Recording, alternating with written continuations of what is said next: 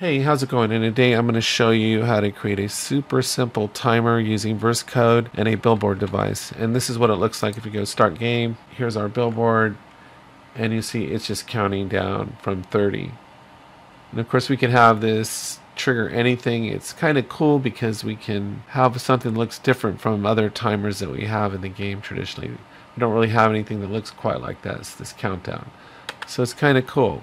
So I'll just go ahead and in the game, and we're going to jump into Unreal Editor for Fortnite here. So I've just created a creative device, and then I brought in a Billboard device here.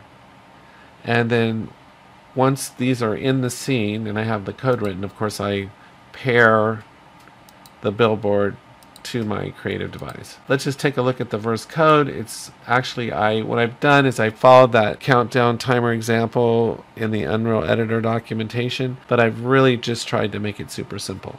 So anyway, up here we have our modules that you bring in. Here we create my timer device as a creative device. Here we make a reference to that Billboard device and call it my Billboard. Here we create a variable, just a float variable, call it remaining time.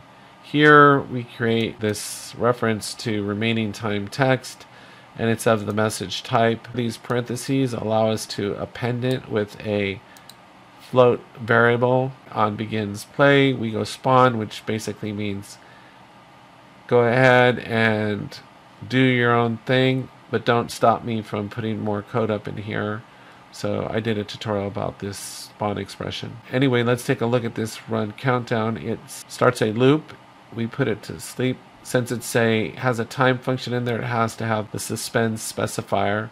Put it to sleep for a second, and then we take the remaining time, deduct 1 from it, and then set that new, and then that updates system-wide. And then we do an update call here. This doesn't take anything in and it doesn't return anything out. It's just simply getting called. And what it's doing is it's going to update our text each time it gets called.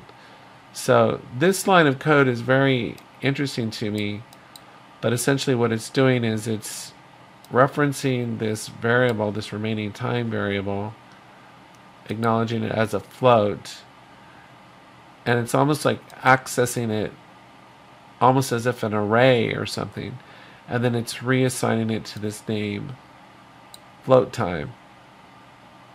And then we call my Billboard device, we set the text, and then we do this. We reference here this message type reference up here, and we can put this float time. It will accept this value that's been initialized up here as a float. So I'll put references to some videos in the description that talk more about these, because it is a little confusing, but if you watch those videos and then you do this a couple times, it starts making a little bit more sense. And anyway, that's all there is to it. It's pretty simple. And then if the remaining time gets less than 0, then break the loop. And of course, you could build in a more logic then from there. Like when the time runs out, then do more stuff. Trigger other things to start happening. So anyway, I hope you found this helpful. Take care. Have a great day. And I'll talk to you next time.